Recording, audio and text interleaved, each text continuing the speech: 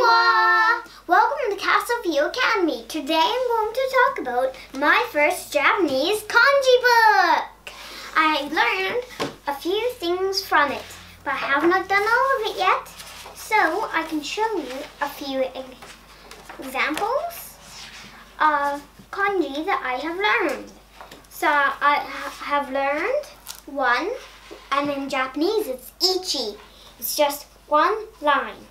Then for two, it's ni, but there's one small line, then a bigger line. Then for sun, which is three, there's one small line, then another small line, and then a big line. I really like it. In fact, my mom has actually went to Japan, so she does know a tiny bit of it. And my mom is actually working on right now, and she's working on this with us while she is working on by herself when we go to jiu-jitsu. Beginning Japanese kanji for our beginners.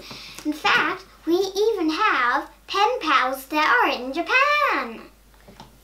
So it would be nice to use the kanji to communicate a bit easier with the pen pals. So it's actually quite fun learning how to write in Japanese. It's unique and interesting. It's very good.